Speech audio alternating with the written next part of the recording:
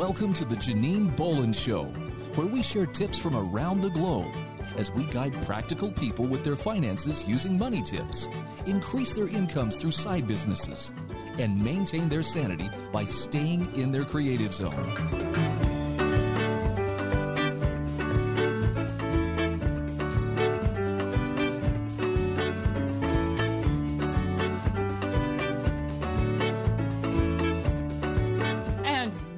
This is Janine Bolin, and I am so grateful that you are here on the show with me today.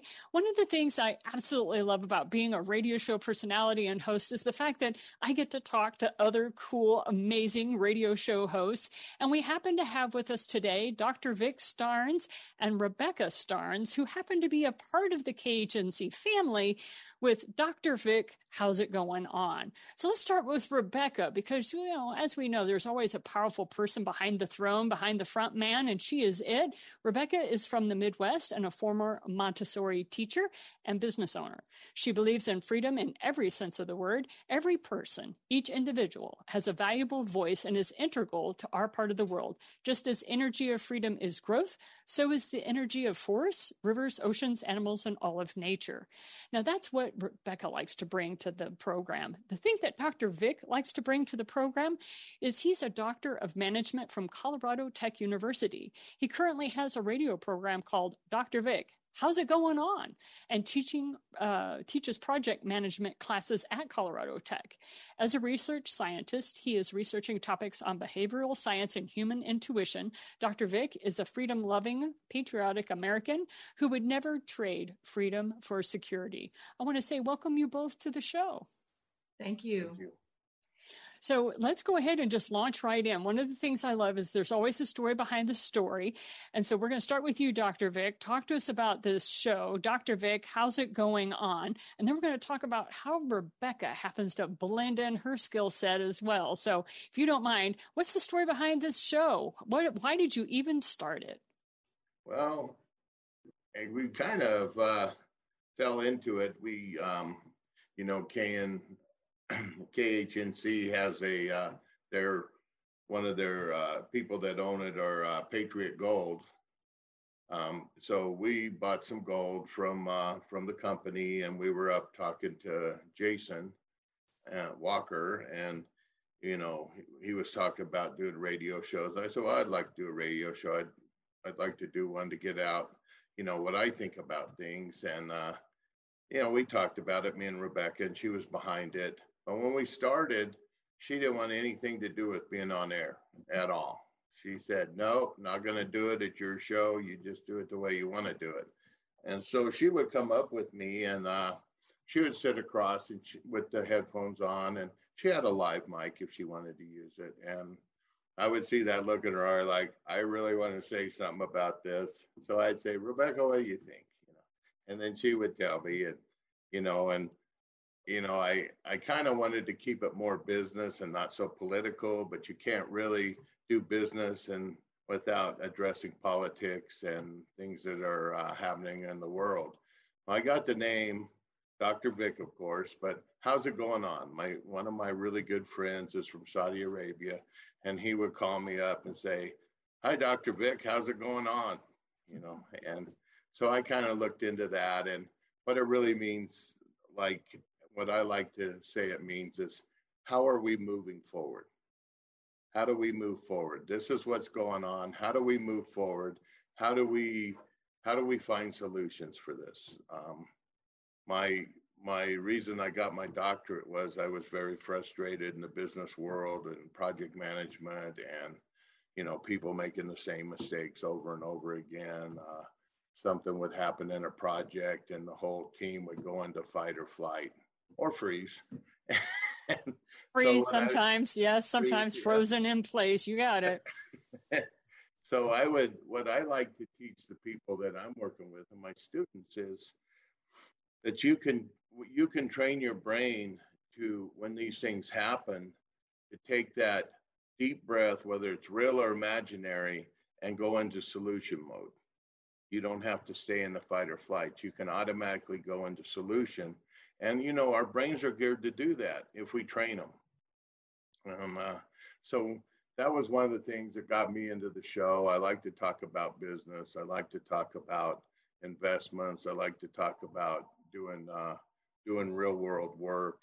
And I was frustrated with project management, and I tell people that go in the doctoral program in business, I'll say, well, what was your pet peeve when you were in business?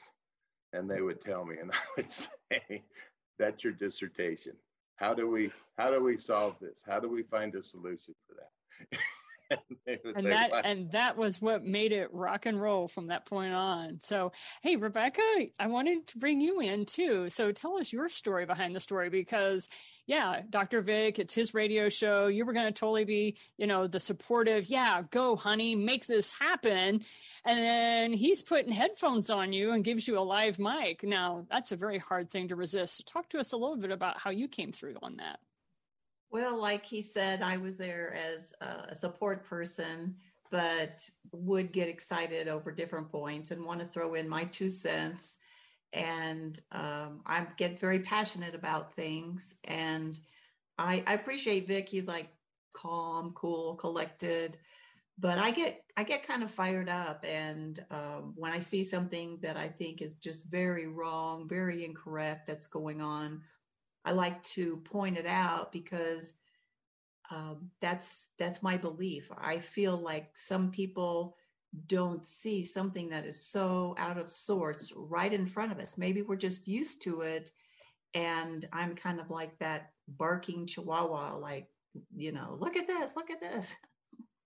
It's one of those things that, well, one of the things as a homeschooler, because I homeschooled my 4 children, and when they got to high school level, I gave them an opportunity. I said, I can continue to be your teacher, or we can have you run through a variety of either charter schools or public school, because I always felt, my children, you are in charge of your own education. If you don't learn how to think by the time you hit high school level, that's going to be a challenge for you the rest of your life. So the Montessori method teaches us, right, that nothing is more powerful than a free thinking individual. And you do everything through the Montessori technique, who happened to be a doctor who wrote 124 volumes on how to educate the young. I mean, this woman was amazing for her time. So the fact that you're trained in that, talk to us a little bit about how that training kind of defined for you how you like to present information to people. Well, and I love that you did that with your children, Janine. And I think it's about self-actualization, letting people make an error, be self-correcting. And that's just the best way to learn, is when we do something ourselves. And as a teacher in the Montessori classroom, we would demonstrate the proper way to do things, and then allow the child to pick up on that and build on their strengths. So I guess I do incorporate that a little bit into my relationships with family and friends, and probably on the radio also. Yeah, you're used to demonstrating. So I always found it fascinating when I first was chatting with the two of you, you have this Montessori based teacher who is that's hands-on. That's like very kinesthetic. Students thrive in that system, right? Because I'm not having to sit and just listen, I can do. And then here you have Dr. Vic, who's like, yeah, let's talk about the behaviors that are totally malleable in the human brain if you would just be aware. So you guys brought up self-actualization. So Maslow, we all love Maslow on that regard, right? So Dr. Vic, talk to us a little bit about what your dear beloved is saying regarding self-actualization. What is that, and why is that important for people like you? Well, for me, and I've been doing this for a long time, and I read a lot about personal mastery. I actually practice it. People I mentor, that's one of the top subjects we talk about, is self-actualization. Maslow, he had a quote that said, you can either step forward into growth or step backward into safety. And I really like that. And I have that on my announcements and for my students. And I put that in there because we have a tendency to want to just be safe, and we don't want to step out. Doing the doctoral program, it was a no-brainer for me. I I had met the people, and I had the dissertation ready. I did my doctorate in 3 years. So I started writing my dissertation on day one, and I started doing the research. I started doing everything I needed to do. And, it works in business, self-actualization. When you teach that to people, when you let people become their higher self, when you give them the chance to challenge themselves, to step out into a job that they're not sure of, but you just tell them that you will make mistakes, but it's okay. So it's one of the things that that I've worked on myself about. And, I used to tell people, me and Rebecca the reason we got along so well is that she was a kindergarten Montessori teacher, and that helped with our relationship. Keeps it very basic. Now, when we come back, we're going to go to our sponsors here for a minute. But when we come back, we're going to hear Rebecca's side of it. We're going to talk about self-actualization, because that's one of the most powerful things any individual can do, not only for themselves and their own personal relationships, but if you want to change a community, become self-actualized. We'll talk about that after the break.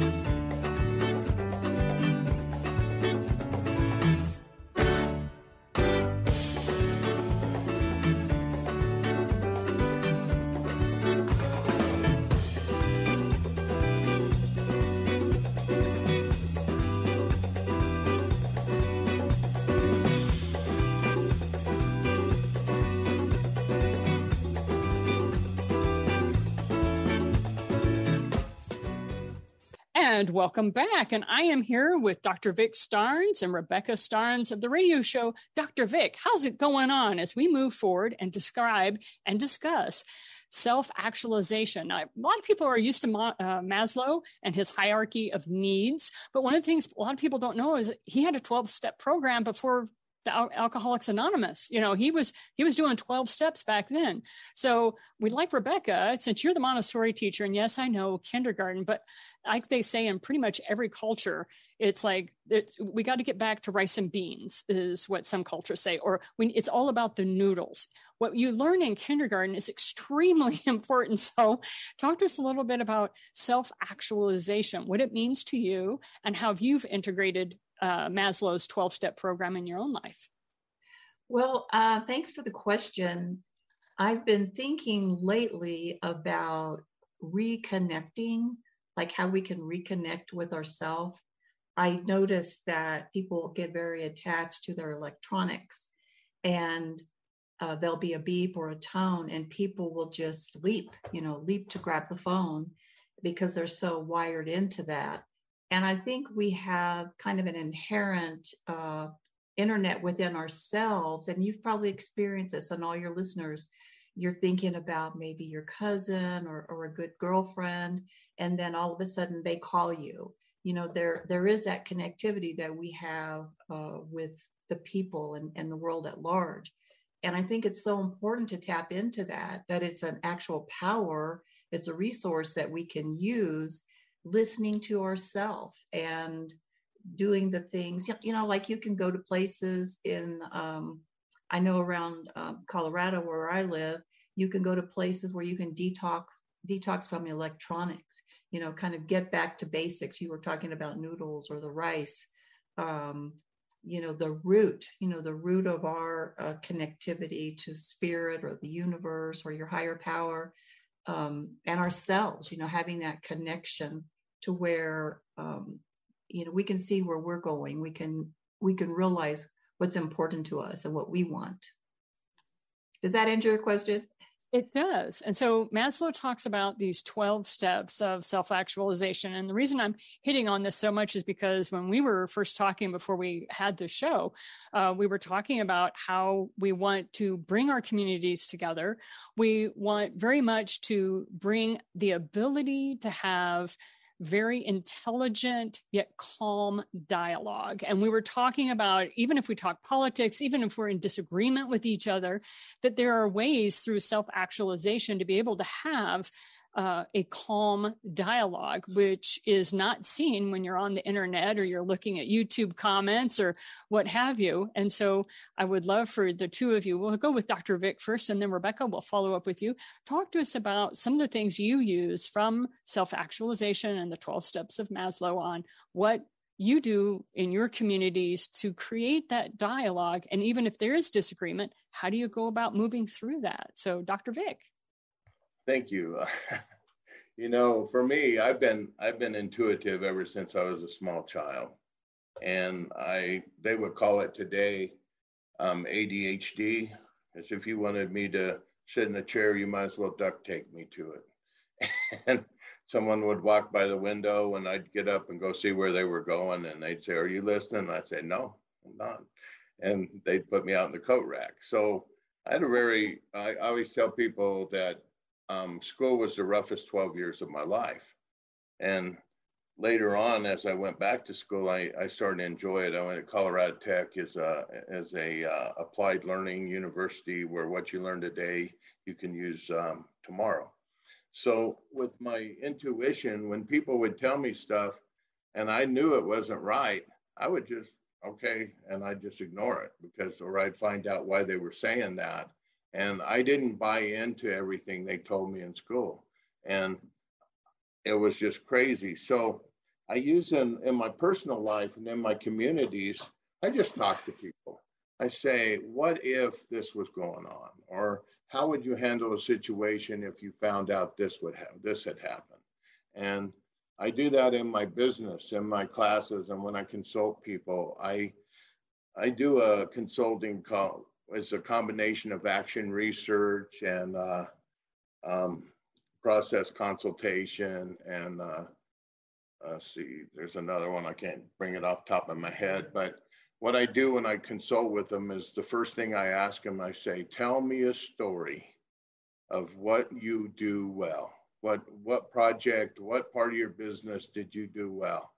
And they would tell me, and they'd be really excited. I said, why'd you quit doing that? That's what you do well. Well, we had to keep up with the competition. I said, well, you want to be ahead of the competition, but you want to be ahead of it in what you do well. And so I get companies back on track. I get people back on track. Quit trying to do what other people are doing. Do what you do well. Do what you feel. Personal, self-actualization. What makes you tick? What do you do? And interesting enough, if you've ever read Peter Singe's book, The Fifth Discipline, around page 53, he says the best program for personal mastery is the program of Alcoholics Anonymous. So that was interesting. It's like, well, that's a 12-step program. That's like Maslow's 12-step. And, you have to, and I tell people using Maslow's scale is, if you're not thriving at the level you're at, go back to the level below and thrive there, and then try it again. Right? Because you and I both know that all successful people know this. How did you become successful? I failed really well. I failed a lot, and I got to where I would fail faster than the guy beside me. And that's how I became the master of my field. right? And a lot of people are like, what are you talking about? I said, ask any athlete. They fail every day, but they're back out on the track making it happen because, they have these bars. People talk about your stretch goals and all that. I'm like, what if you know you're going to fail? People like to say, so what do you know if you couldn't fail, what would you go after, right? That's another way of phrasing what we're talking about. But I just wanted to let you know, a lot of times it's fail faster. You're not trying enough things. You're not, if you're not thriving, it's because you have limited yourself sometimes. And I love then there's also an equally powerful metaphor that Dr. Vic talks about, which is go back to rice and beans, go back to the basics. What were you really, really good at? And sometimes that's a much better starting point. Okay, what do I enjoy doing? What's exciting? So Rebecca, we'd love to hear your 2 cents on this about your personal work that you do for your self-actualization, and then how you create a wonderful dialogue with community on that, right? Because that's what we're really all about here in radio is we're building community and being able to help people understand how to go about having civil conversations. Thank you. I think building on strengths as far as a community, like meeting on that common ground, all the things that we can actually relate to, and listening, really listening to other people about what they need and where they're coming from. And I think most people can always relate to another person on some level, starting there where there's some warmth and caring and just human concern. And, starting there, I think it takes away a lot of those rough edges of the politics and, possible disagreements. There's a lot of polarization going on in the world, left, right. Just all of that where people can get stuck. And I think it's important to, meet in the middle as much as we can. And I love meeting in person. I know we're both in the radio and, we have to communicate in other ways, but getting together, I just think there's a lot of richness in that is so important when we can and not be isolated, not be so isolated. I do know that one of the things that's been helpful has been all the technology for getting you to be able to be in a room with 50 other people, mm-hmm. on online and that sort of thing.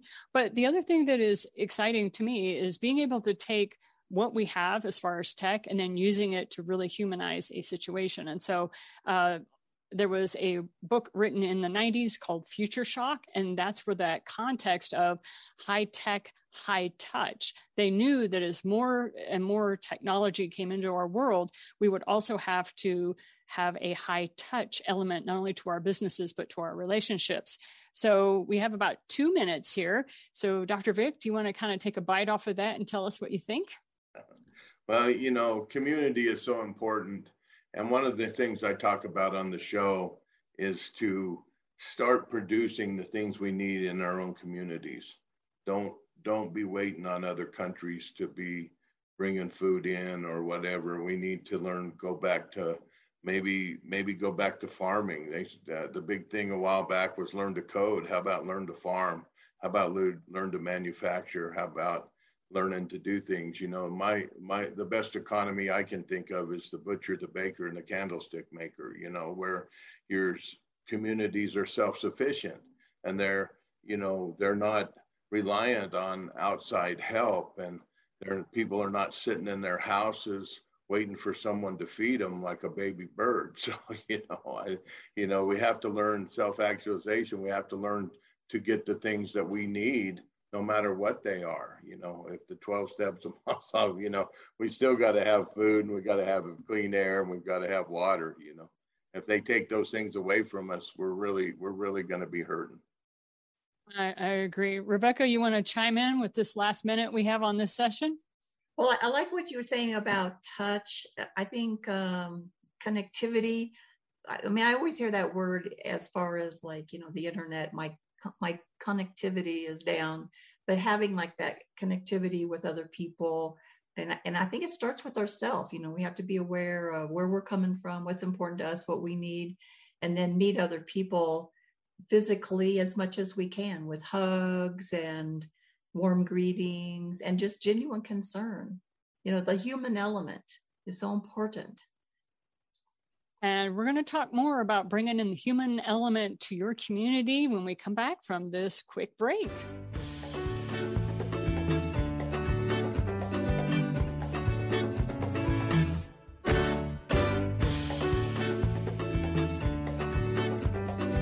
So welcome back. This is Janine Bolin with the Janine Bolin Show. And with me today, I have Dr. Vic and Rebecca, who happen to be co-hosts here. And they also have their own radio show. Dr. Vic, how's it going on? And what we're talking about today is connectivity with your community. And we're also talking about how you go about making the type of life that you want. And this is not something where it's like power, positive thinking, stuff like that, although that can be very helpful. This is the to-do, the action items that you can go through as you're walking through Maslow's 12 steps of self-actualization, or whatever you want to talk about it. This is about really connecting with your community, such as I was lucky enough to be a friend of a 78-year-old woman who knew of a carousel that was going to be dismantled in one city, and she desperately wanted it brought to the city that we live in. And she was working with the city organizers, city planners. She was going to Chamber of Commerce meetings. She had a coffee club that we would meet every Saturday morning. We would talk about this carousel and bringing it to our city. And what was fascinating was just the community that she built all around this one little passion. Not so little, it was a huge carousel. But we were looking for places, and we were just learning so much about our community. And I had just moved to my community like 6 months previous. And so it was a delight to be able to talk to people who'd been in the town for over 20 years, telling all these stories, learning all this history. And so if you're finding that there isn't something right in what you have in your community, whether you are living in downtown Denver or whatever, Dr. Vic, talk to us a little bit about how you chat with your students about how you go about making it happen for yourself. Talk to us a little bit about that. Well, one of the things that I try to get them to do is to reach out and do their own research. And they're always saying, couldn't you just give us that template? Couldn't you just give us this? Couldn't you just give us that? I said, I could, but I won't. I said, why not? I said, because if I give it to you, everybody would use this one, whether it fits your project or not, whether it was the best one for you or whatever, you would just do what I put out there. So we have this great internet that we can go out on and look for things and, do their project that's totally them. It's just like my dissertation. Rebecca would say, when I read your dissertation, it just sounded like you. It was yours. It was your writing. It was how you feel about things. And that's what I think. One of the things I had to, step out in faith on this thing and, to do this dissertation, being the ADHD kid that they told me that I would never do anything but dig ditches. And, I just wanted to prove them wrong, I guess. I don't know. I wanted to figure out who I was, why I was the way I was. And I just, instead of being ADHD, and now I'm wired by the grace of God, He put me this way for a special reason, for me to be me. You see, the world doesn't need another Moses or another Jesus or another prophet or any of these things, or great businessman or whatever.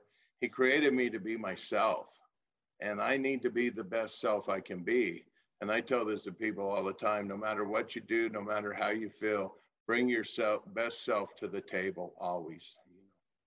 And I totally agree with that. But you also have so many wonderful tips. So that's what we're going to dig into, is because of the background you've had and because of the challenges that you've experienced, you kind of have a process that you walk your students through. So like the first one you talked about was, if you're not thriving where you are, take a step back. I mean, that's wonderful. Like, take a step back to when you were thriving, start fresh and go from there. What are some other things, like you're encouraging people to go out and be their best selves? Well, a lot of people feel very disconnected. So how do we connect with who we really are when we have a lot of messaging that's maybe against what we feel we really are? You know what I'm saying? I understand that. And one of the things me and Rebecca did A long time ago, probably 17, 18 years ago, we unplugged from the television. And we didn't own a television. We didn't watch TV. We read books. The internet hadn't really took off, and there wasn't that much on there. And personally, I'm very disappointed in computers. I'm very disappointed in tech because I always expect so much more from it than what it does. And I'm like, I could do that. Doesn't, they're not saving me time. They're actually costing me time because none of it works right. And then I fiddle around trying to get it to work, So I tell my students to be themselves, to be who they are, and don't look at the other person. And I would tell people at work that. They'd say, well, what about this guy? I say, you don't like what he's doing? They'd say, no. I said, well, then quit looking at him. Quit watching him. Just do what's in front of you, And I tell everybody that just do what's on your plate today. Don't worry about tomorrow or yesterday. Do what's on your plate. If you didn't do it yesterday, it's on your plate today. So, just do what you need to do. Eventually, you need to make that happen for yourself. So when I was a young mother and I had 4 little kids under the age of 7, and I was trying to run my business and write a book, and I was working on my master's, so I had a lot going on. There were some days that I would be so burnt out and so sleep deprived that all I could do was a load of dishes and a load of laundry. And that was a banner day. That was like, okay, because I found in my own systems that laundry and dishes actually takes longer if you let it slide. So only do the things that won't make more time. Like you said, tech. Like when people say, oh yeah, I'll just get on the computer and I'll crank that out. And I always go, add 30 minutes. Because something inevitably will catch your attention, because I have that shiny object syndrome, like a lot of business owners. This is why we're creative, by the way. This is why we're good at what we do, is because we have that shiny object syndrome. So don't bust on yourself for that, but just be aware to set a timer. And that's been my saving grace. That's where tech helps me, is that I have timers go off and I go, oh, 30 minutes has passed. Because I don't know about you, Rebecca, but if I get really focused in on what I'm doing, I'll forget to eat. I'll forget to sleep. I'll go for hours because I'm so engrossed in what I'm doing. So talk to us a little bit about how you can build to that level if that's not part of your nature. Well, for me, you're probably familiar with Marie Kondo. She used a phrase, keep the things that spark joy. She was the great organizer and cleaner person. And I like that idea of finding what brings us joy. Like, what do we love? What feeds us? And for me, that might be going for a walk in nature. I love soaking in the hot springs, whenever I get a chance to do that. Being quiet and meditating, reading. I feel like it's so important to charge ourselves and to be self-responsible, to be self-aware. Like, what is it that I need? What is it that I love? What is it that I can give myself that will help me to be a better person? And when I am, like, say, well-fed spiritually or well-fed even physically, I am able to do the things that are important to me and not get so off track. Because I can really get off track also. There's so much that we can do and that is out there.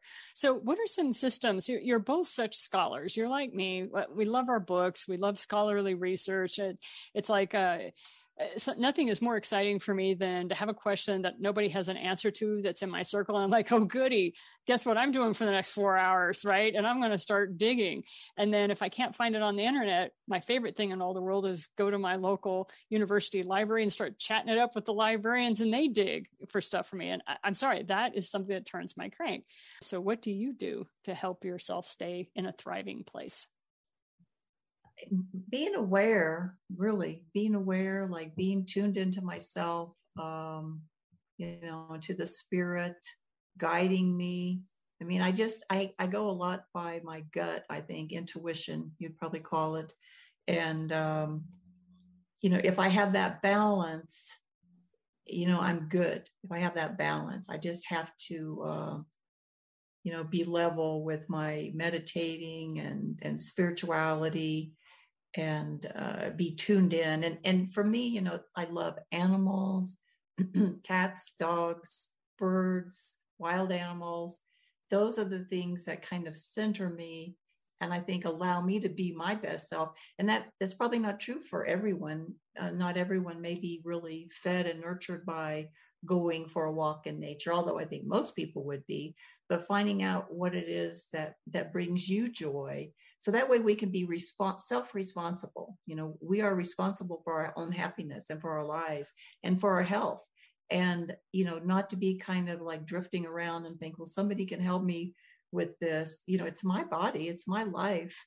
And, I want to be responsible for it.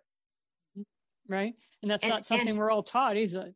Right. And therefore, one of the tools that I use is positive self-talk, because as we all know, we can go the other way and it depletes our energy and our motivation. But I can tell myself, I am excited about life, and I am excited about my growth, and I am excited about being healthy and strong.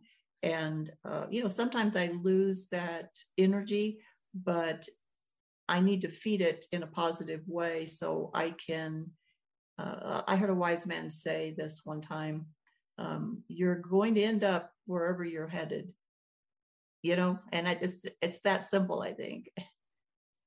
Yeah, those simple phrases. So we have about 2 minutes, Dr. Vic. You want to chime in on this, dude? We'd love to hear you.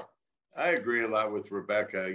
We have several spots in Colorado and Wyoming where we go and we get recharged. We get our energy recharged, and we kind of do that once a month. We get away for 3-4 days and do that. And when we moved from Missouri to Colorado, Rebecca made me promise her that I'd take her to the mountains all the time. So we've kept that up now for 11 years. And, Rebecca's a big force, because she's always behind me, and she supports everything that I do. And she not only supports it, but she collaborates with me on it. And I value her opinion very much. And I try to tell people, it's like, we're not in competition, we're in collaboration. Get the competition out of your mind. We're not competing against each other. We're collaborating to come up with the best answers. And that's hard to teach people. But when they do it, it's a thing of beauty. And we're going to talk about collaboration, connection, and how you can move through this world with compassion when we come back after the break.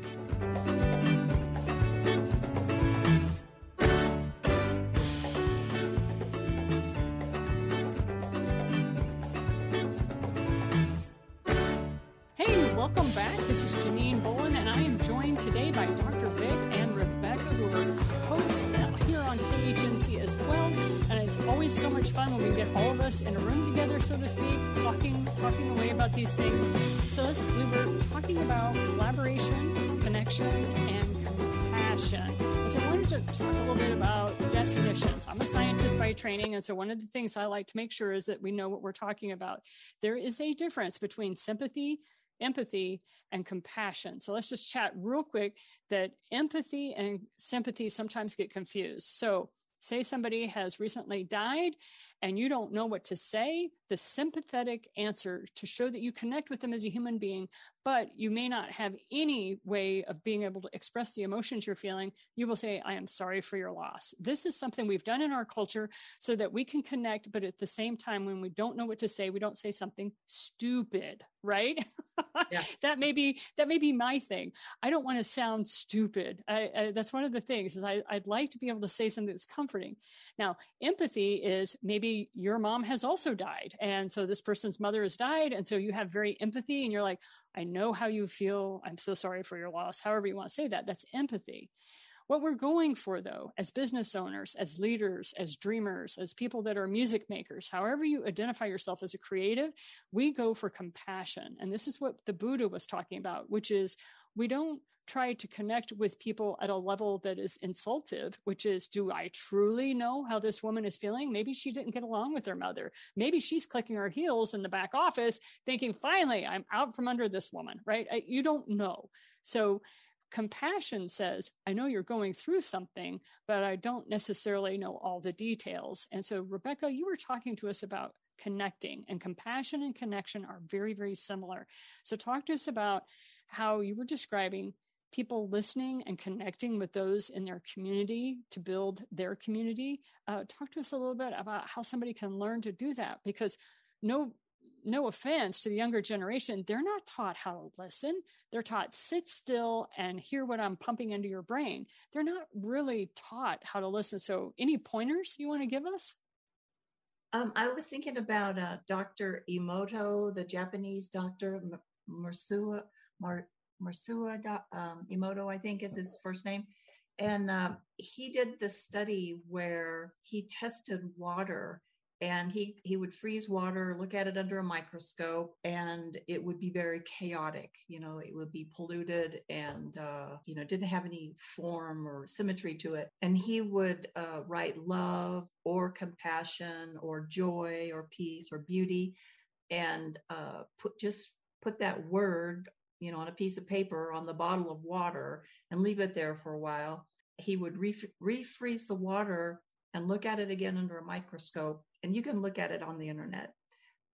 Just the most beautiful forms. They look like snowflakes, just beautiful crystals, like something you might see in a cathedral, from the word love. And his kind of the synopsis of that is that our consciousness can change things. Things start in our mind. They start with how we're feeling. And I really can't give to another person what I don't have myself.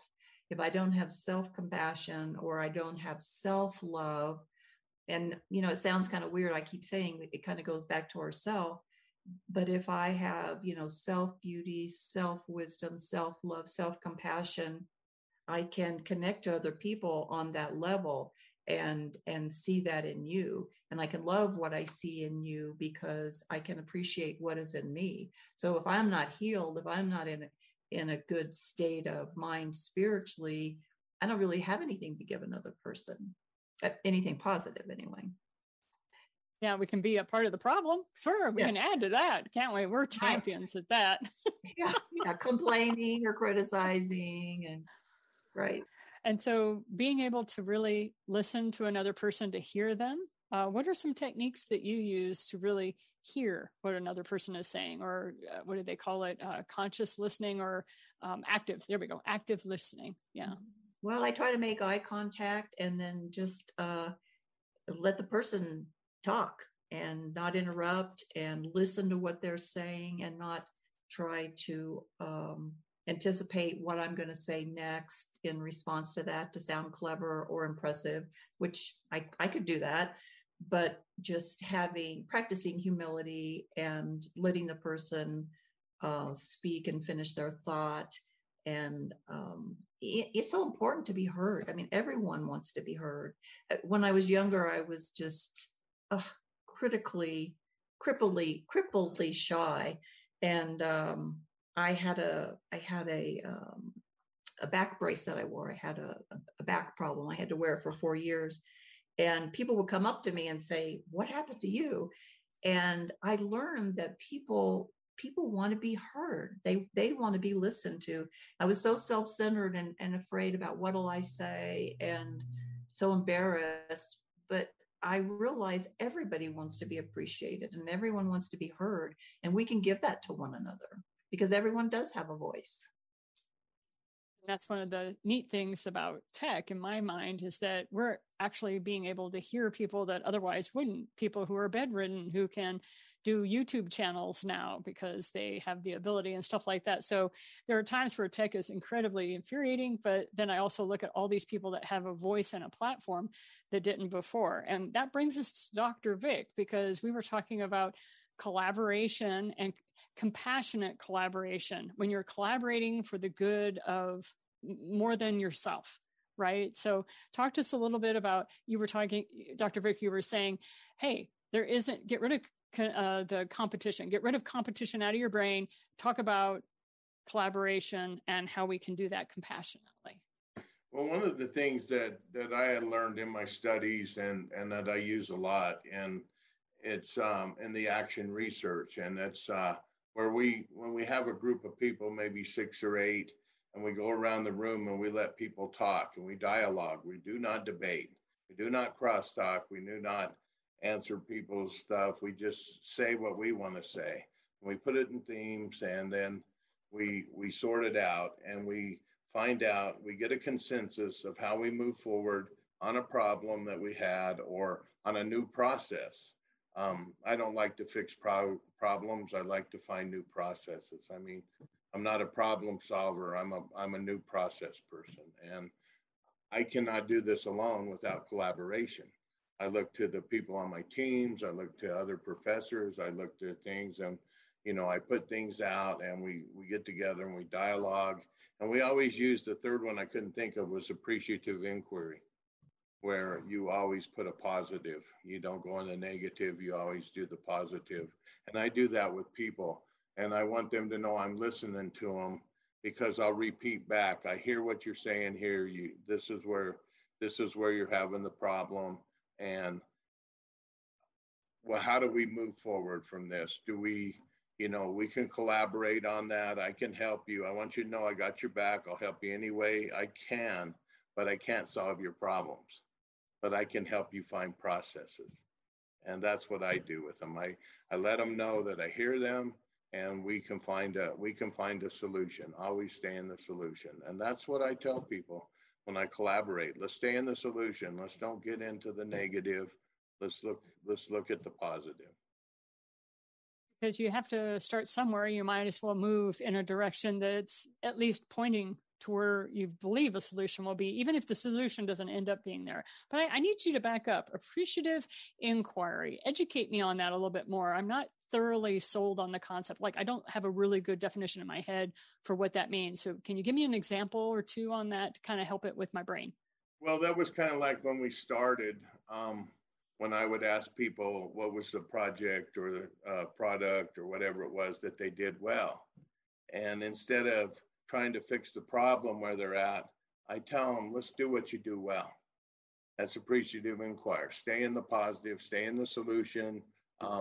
Don't drift back into the negative on problem solving. Look for processes, look for what people do well. And, when we had our business in Missouri, I would have people come to work, and, they were having problems. And I brought one man in, Charlie. I said, Charlie, if you could do whatever you wanted to do, anything you could do, what would it be?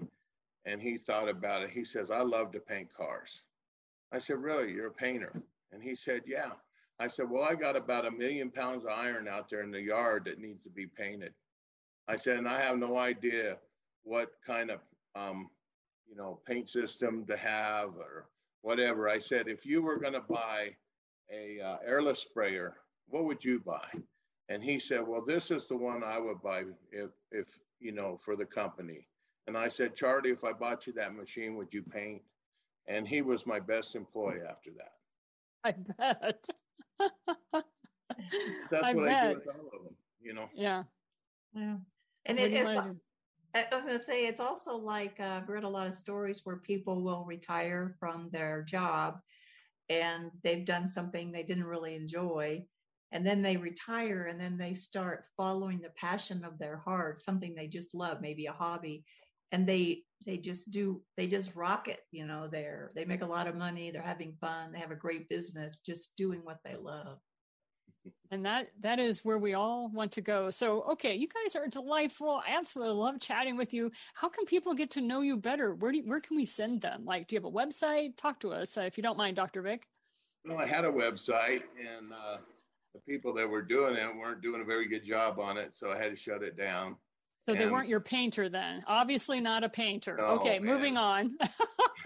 That was a bad deal, but they can contact me at my number at 720-705-1018. And Rebecca, how about you? How can people get a hold of you? I have a phone number, 720-422-0930. Sounds fabulous. Thank you both so much for being on the show today. I really appreciate you both. Thank you, Janine, for having us. It's really been great.